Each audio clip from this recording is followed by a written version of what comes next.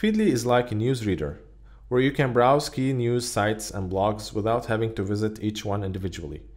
With Feedly, you can subscribe to RSS feeds, a stripped-down version of a website or a blog, and organize the results in collections that you can scan quickly, saving items of interest as you go. To set up Feedly, go to feedly.com and create an account or log in with Google or Facebook. There are also Feedly mobile and tablet applications. Once you're logged in, click on Discover and Follow in the left-hand menu.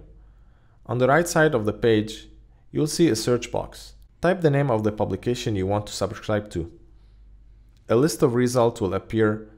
Select the one you want and click. Browse the results you see, and if you want to subscribe to this publication, click on the plus Feedly button at the top of the page.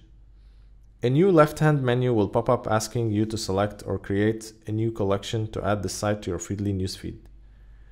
Click on plus New Collection and give your collection a name. Repeat this process for other publications, including blogs. You can also visit the publications you read and look for their feeds by locating the RSS icon.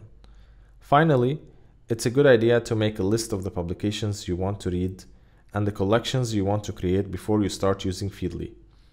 This will save you time and encourage you to come up with clear categories. To read your subscriptions, simply log in and click on the collection you want. Pressing the spacebar will scroll you through the pages. Spend a half an hour every morning scanning the items and save any of interest. You can also link Feedly with your social media accounts and scheduling applications and share items without leaving the page.